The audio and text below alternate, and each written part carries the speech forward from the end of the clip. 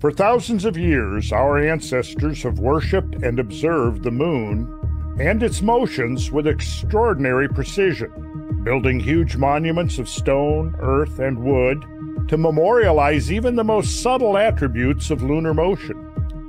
It is an ongoing mystery as to why ancient peoples all over the world were such dedicated, even obsessive, observers of the moon and its cycles. One might assume that modern scientific research would demystify the moon, its origin, and its properties. However, the opposite has happened.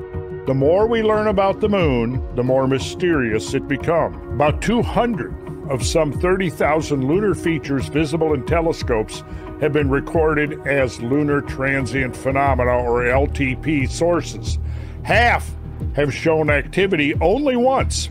Of the remainder, a mere dozen features contribute to 3/4 of all reports.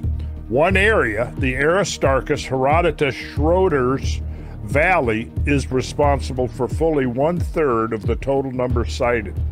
Most LTP activity occurs along the edges of Maria, near volcanic features like domes, sinuous rills, and craters with dark halos or floors. But these regions, like the rest of the moon, have been considered geologically dead.